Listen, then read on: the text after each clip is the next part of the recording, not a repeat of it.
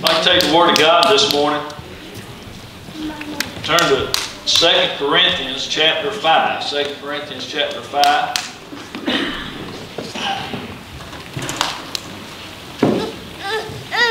We read verses 13 through verse 21.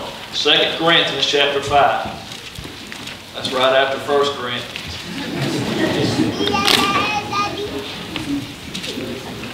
It's about the best I got. That's all the joke I know. Might as well laugh. That's all I can do for you. Amen. Chapter 5, 2 Corinthians. Beginning in verse 13. It's the Apostle Paul here, writing to the church at Corinth. He says, "For whether we be beside ourselves, it is to God, or whether we be sober, it is for your cause. For the love of Christ constraineth us, because we thus judge that if one died for all, then we're all dead. And that he died for all, that they which live should not henceforth live unto themselves, but unto him which died for them, and rose again. Wherefore, henceforth, now we know man after the flesh. Yea, though we have known Christ after the flesh, yet now henceforth know we him no more. Therefore, if any man be in Christ, he is a new creature, a new creation. And old things are passed away, and behold, all things are become new. And all things are of God, who hath reconciled us to himself by Jesus Christ, and hath given us the ministry of reconciliation. To wit, that God was in Christ, reconciling the world unto himself, not imputing their trespasses unto them, and hath committed unto us the word of reconciliation. Now then, we are ambassadors for Christ, as though God did beseech you by us. We pray you in Christ's stead, be ye reconciled to God. For he hath made him to be sin for us who knew no sin, that we might be made the righteousness of God in him." Let's pray. Dear Heavenly Father, I just thank you for your word this morning. God, I pray you would blow through this place with your sweet spirit this morning. And we just pray, Holy Spirit, that you move in hearts and lives, Lord Father. I pray you just put a hedge around us for the next little bit, Lord. Guard our hearts and minds, that your words might go forth, Lord Father. And Father, we're looking for something supernatural this morning, for you to do something that we've never seen before. That you to do something when we leave this place, we can say that it had to have been you, Lord Father, and only you could have done that. And so God, I just pray you preach me this morning. You give me unction, Lord Father, that you'd anoint me. God, I pray on my own part that I would just empty myself, Lord God, that you might fill me. And God, I just pray, Lord, that if there's one lost, Lord Father, out there this morning, Lord God, in the sound of my voice, Lord Father, that you'd save them. And so God, we just thank you for what you're going to do.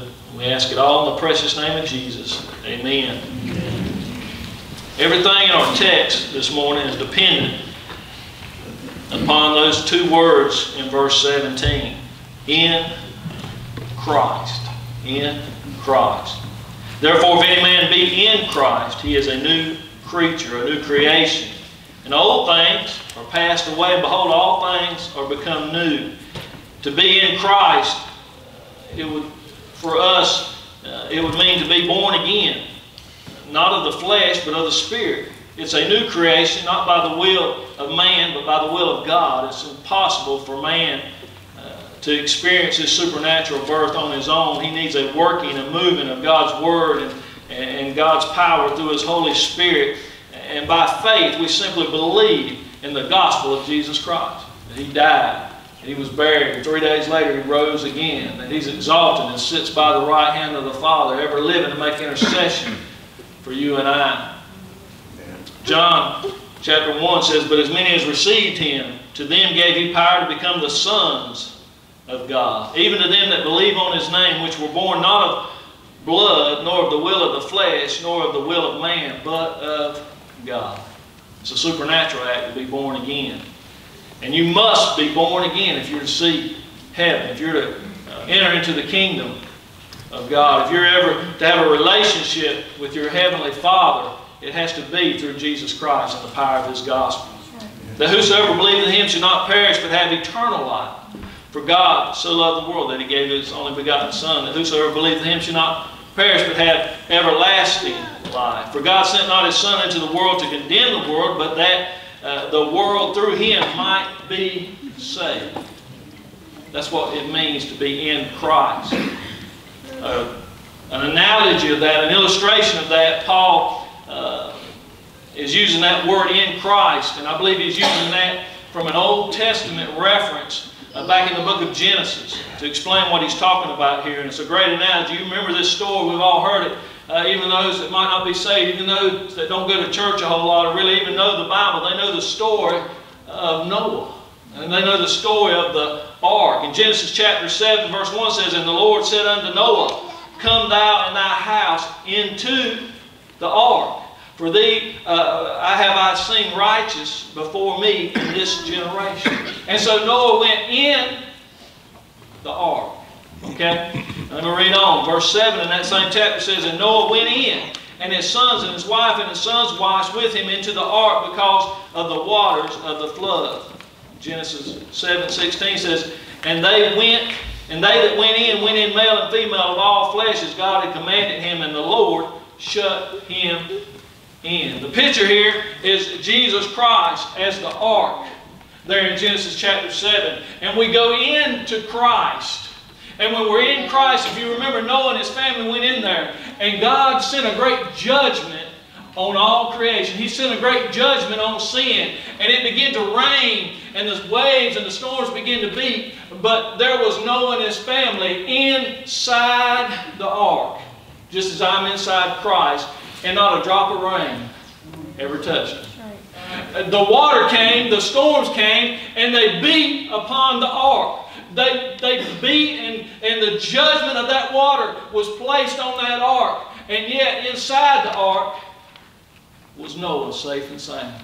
You see, when Christ was on the cross of Calvary, Christ took every bit of judgment that was placed on you, He took it on Himself. Right. Listen, He took the wrath of an almighty God against sin and took your sin and my sin, placed them on His shoulders. They were nailed to a cross, and when God's wrath that was meant for me should have been on me, and I should have been in hell, and I should have suffered that, Christ, out of His love, suffered that for me. And that's what the ark was. God placed judgment on His creation, and He said, I'm going to unleash all my wrath on this ark. But who's ever in the ark is going to be shut in, and not a drop of water is going to touch him. Not a drop of judgment is ever going to touch me. Amen. Not a sin. When I stand before my Heavenly Father at that great day, and He looks at me as filthy and dirty and unrighteous as I am, and deserving of hell, He's going to look over and at the ark, my shelter in the time of storm, Jesus Christ, and He's going to say, you're fine. You're righteous. You're clean. Not because of what I've done, but because of what Christ has done for me. And by faith, I have received that. You ever thought about the ark? Because judgment went against this world and against that ark that was in that flood, when judgment stopped, everything in Noah's past was gone. Somebody should have said amen on that one. Listen, everything in my past wiped away. Gone in the judgment of my sin and my unrighteousness and my unholiness is all gone. It's been wiped away because the wrath of God was put on Jesus Christ, and He took everything for me. And now, everything in the past is gone. Notice that verse said, and everything's become new. That's in the present active, indicative. You know how to talk to that in English? That means it's always going on. It's forever becoming new. All my sins washed away. All my unrighteousness, I'm clean now. And Noah got in that ark and God shut him in. And not only was his past wiped away, did you know the ark landed and come to rest in an exalted position? Right on top of a mountain. You know, I've been exalted to a position that I don't deserve. That I was not responsible for getting me there. The ark was tossing this way and that way. Moses was not the captain of that ship. He had nothing to do with selling it. He had nothing to do with where it went. But when the judgment was over, the ark found its way in an exalted position on top of a mountain. And when the door opened, whoa! Noah and his family walked out. You know what they walked out into? Newness of life. Amen. Everything gone and all things have become new. Amen. All of creation destroyed. And they became new residents of another country. Right.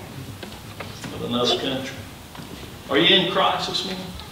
Because you're not, one day when you leave this world, you draw your last breath, when you close your eyes for the last time, if you've not put your faith and trust in Jesus Christ, then you will stand and receive the wrath and judgment of an almighty, holy God.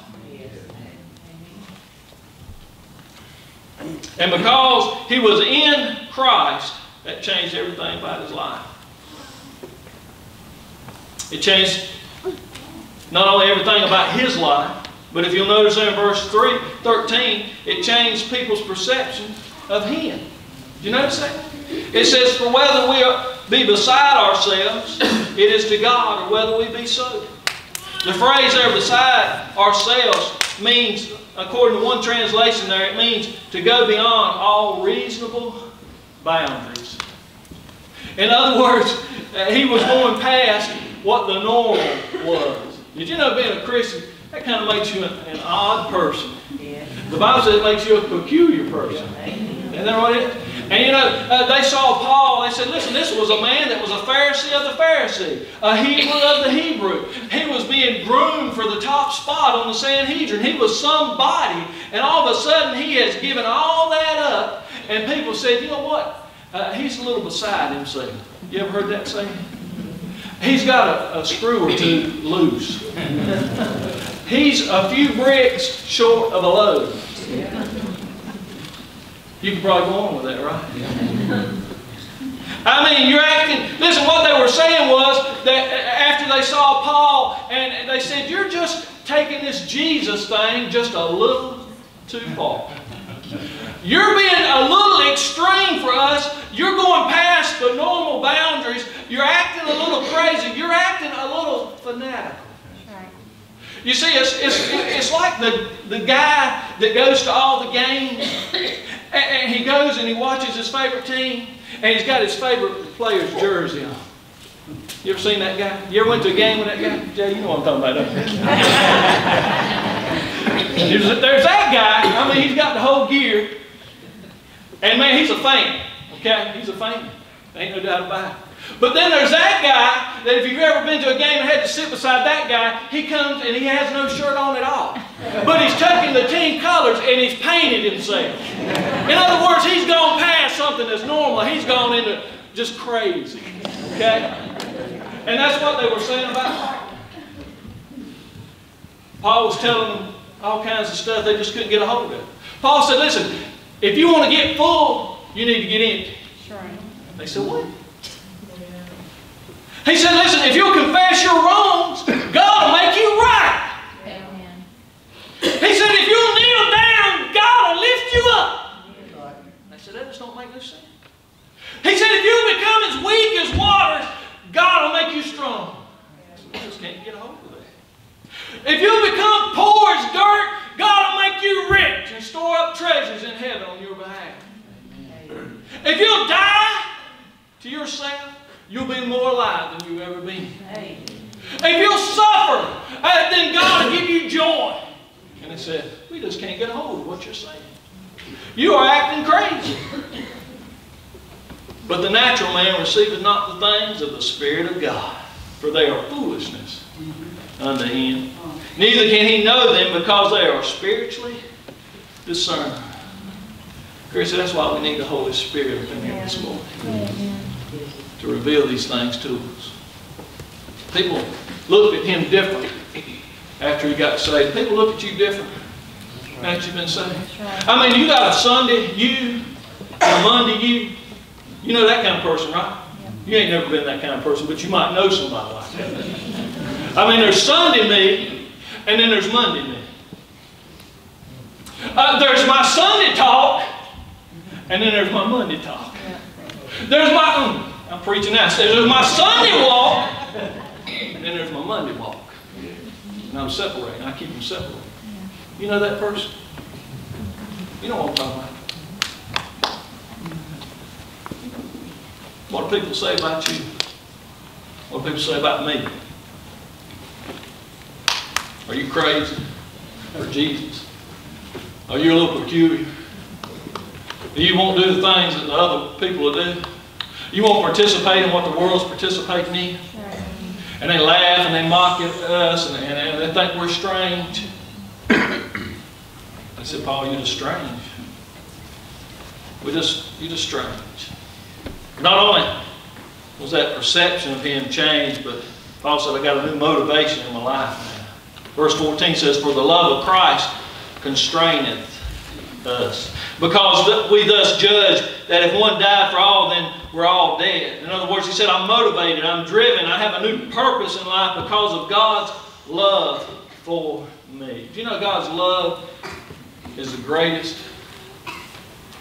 thing in the world? It's the thing that motivates us. Not that we loved him first, but that he loved us.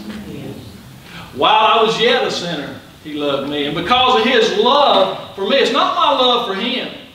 Listen, if you're comparing your love for him to his love for you, you're mistaken this morning. That don't balance out. That's not even close. You see, he loves the unloving. He loves you when you're dirty and filthy. He loves you when you're clean and up high on the mountain and living for him. He just loves you. Not because of anything you've done, but because of his great love and his great mercy. And Paul said, because of what he's done for me, that love has constrained me. In other words, it means to get a hold of something. It means that his love is pressing in on me from the north, south, the east, and west. And Paul said, he's got a hold on my life, and I'm never going to be the same because his love moves me to action. Did you know why you're disobedient to him? You all know that, don't you? Because you don't love him. And then what did he say? He said, if you love me, you'll keep my... Well, that hurts, doesn't it? You're unfaithful to him. You know what it says? That, you know what you're telling him? You can say, Lord, I love you. You're the greatest. You're the catch me out. You're everything to me. But you're unfaithful. You're not obeying his commandments. You know what you're telling him? I don't love you. He said, if you love me, you'll keep my commandments. Paul said, I love him and what he's done for me. Look at his love there. Romans, Paul said in 8:35 through 37, he said, who shall separate us from the love of Christ? Shall tribulation, or distress, or persecution, or famine, or nakedness, or peril, or sword, as it is written, for thy sake we are killed all the day long. We are counted as sheep for the slaughter. But nay, in all these things we are more than conquerors through him that loved us. His love's given me the victory. 1 John 4:9, in this was manifested the love of God towards us, because that God sent his only begotten Son into the world that we might live through him. Herein is love, not that we loved God, but that he loved us and sent his Son to be a propitiation for our sin. In fact, the love of God constrained him so much and gave him a new motivation that he not only had a perception, other people's perception of him, but his perception of other people had changed, hadn't it? You notice what he said there? Wherefore, henceforth, in verse 16, that means from now on, know we no man after the flesh. He said, you know, I used to look at men because I was a Pharisee and I was somebody. I was a preacher. I was very religious. And I stuck my nose up at other people. And I looked at them through my eyes instead of through my spirit. And when I come to somebody, it was me that judged whether he was worthy to be saved or not. It was me that judged him whether he was able to come into the house of God. I did all that. He said, you know, I don't look at people like that anymore. I look at whosoever will come. Whosoever's thirsty, let him come and drink of the river of life freely. He said, it changed my outlook, how I look at things. I don't look at the temporal. I'm looking at the eternal. I'm not worried about what's going on here. I'm not wringing my hands. I've got one sole purpose in my life that constrains me, and that's the love of my Savior, Jesus Christ. And he said the greatest commandments, which everything else hangs on, is to love him and love my neighbor. Who's your neighbor? Love your neighbor. Well, you don't know my neighbor. I said that for you so you wouldn't have to say it. You don't say that. I don't love my neighbor. My neighbor, oof, you just don't know my neighbor, preacher. Yeah, don't tell me about your neighbor. Tell God about your neighbor. Who do you love? Who do you don't love? Oh, I can't. Man, that person's, look at that drug addict. I can't love that. That person, oh, that's despicable. God loves them. Sorry. Homosexual, God loves them. Sorry. I'm just sorry. Hey, I didn't write it, folks. I'm just a messenger. He had a different perception on others. But not only that, he had, Paul tells us he had a new occupation, didn't he?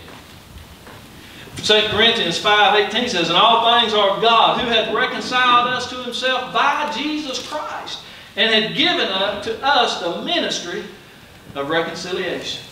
Boy, he said, I've got a new ministry in my life. He said, not only is it my ministry, but it's your ministry. People ask me, what can I do? Listen, you've got a ministry, friend. It's not just my ministry as a pastor. It's not just a deacon's ministry.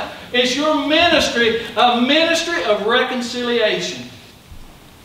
Now then, we are ambassadors for Christ. As though God did beseech you by us, we pray you in Christ's stead be reconciled to God.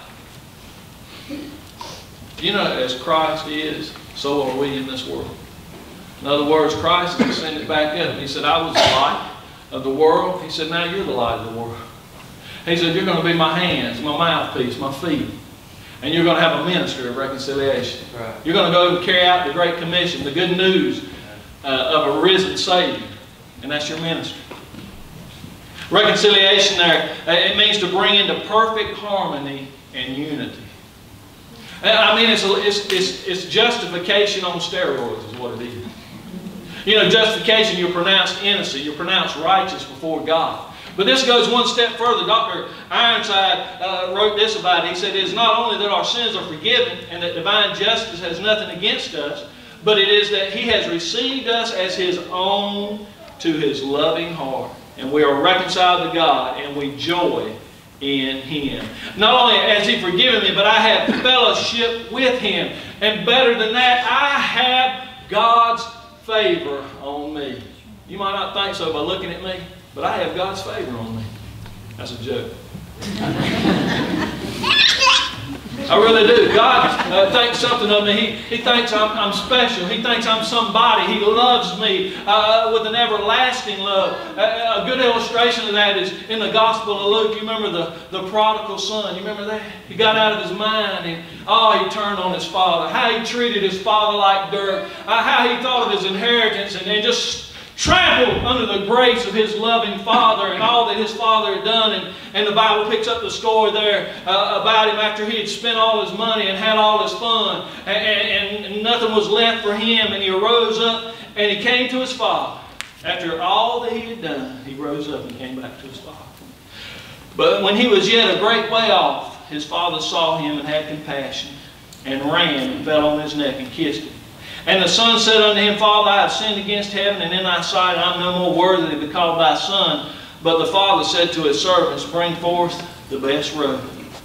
Said, put on him. Listen, put on him. Go get my ring. And go get my shoes. And go get the fatted calf. And all those things spoke of not just being forgiven, but being in the favor of the one that he had trampled underfoot, being in favor of the one that he had sinned so mightily against. But listen, before he ever saw the Father was running to him to embrace him and love him. And he said, I just want to be a servant. I'll just be a slave. I'll just be a nobody. Just take me back in. He said, no. He said, you're not just a servant. He said, listen, everything that I am, you are. He threw that robe on him.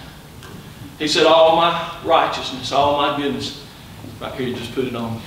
Then he said, he took off his ring. He said, you know, this speaks of my power and my authority. He said, that's what you got. all the promises, all my authority, just put that on you, son. He said, look at these shoes. Listen, he said, just put those shoes on, and those shoes of peace, and walk with me, and talk with me along life's way. And listen, if that wasn't good enough, he said, go get supper ready, because he's coming and sitting at the table where he's going to feast on the fatted calf. That talks about that fellowship forevermore. Amen. That's what reconciliation is. And we have a ministry of reconciliation. Who are you telling about Jesus? What kind of ambassador are you being for Jesus Christ? You ever thought about an ambassador? An ambassador serves at the pleasure of another. You know that? An ambassador, listen, he can't appoint himself an ambassador. He has to be made an ambassador. You think about ambassador today, we send them all over the country, but he doesn't represent himself, but rather he represents the one that sent him. He doesn't speak his own message, but he speaks to whatever the one that told him and what to speak. Whoever sent him, he's got that message. The ambassador, he doesn't operate in his own country, he operates in another country. Amen. And you know, when he's in that other country, when he's in that foreign country, he stays in a place called an embassy. In other words, he's in a foreign country, but he's got a place of refuge to go into. He's got 4 walls around that he can go into and operate. He's got 4 walls, and listen, when he's in that embassy, you know what it's like? It's like that he is stepping into his home country. Do you know wherever our embassies are? That's our ground there is United States ground right there. And he steps back into his country. He lives in a protected place, wherever he goes. Somebody said the embassy was a home away from home until you get home. You didn't get that, did you? What kind of ambassador are you being for what he's done for you? How much do you say you love him, but your walk doesn't line up with that? What is constraining you this morning? What has a hold on you this morning more than anything else? Let's stand, if you would. Grab your hymn books, if you would. Turn to page 821. Number 821.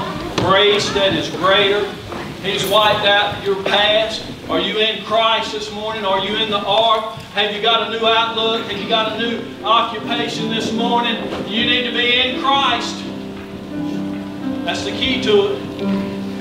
How you doing this morning? Grace that is greater than all ours. Listen, he's got grace enough for you this morning. Listen, maybe you need to just come and say, you know what? I'm not just being an ambassador. I'm not representing like I need to represent. I'm not possessed. I'm not constrained by his love like I want to be. Lord, would you just love on me this morning? Would you just help me this morning? Maybe you say, you know what? Boy, my past is dogging me out. I just can't get over my past. It's just dogging me out every day. It creeps up behind me. You know what you need to do? You need to get in the ark and let that judgment just sweep all that stuff away. That's old stuff. Everything's become new. Don't live in the past. You can never go forward looking back. You can never grab a hold of the gospel plow and plow straight if you're looking back.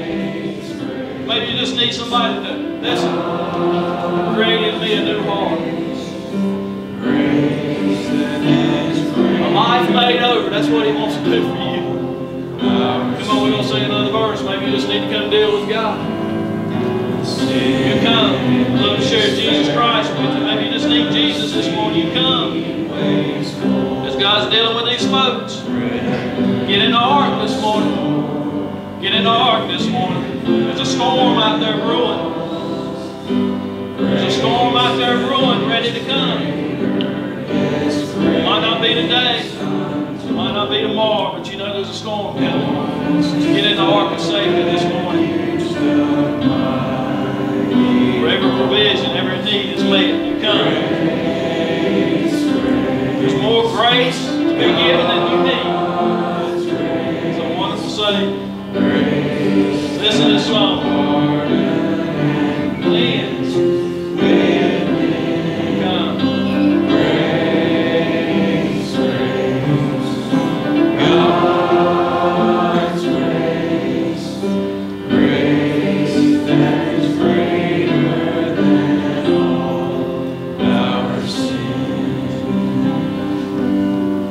play softly there and we'll close out. I want to drag this on. If you need Jesus, why don't you come? We just thank you for being here. We love you.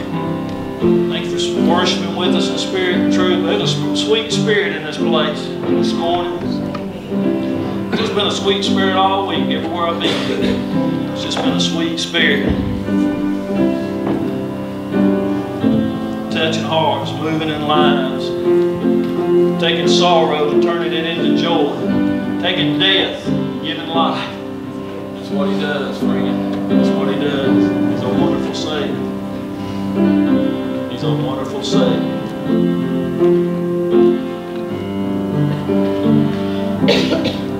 Amen. Amen. All hearts clear. Amen. Wonderful, wonderful. Thank y'all for being with us. It's been a tough couple of weeks here at the church. We lost some folks. We had some tragedies and stuff. Well, I'm glad. It's good to be in the ark. It's good to be in the ark. He's a wonderful Savior. I'm going to ask Brother Donnie O'Quinn if he closes us in a word of prayer.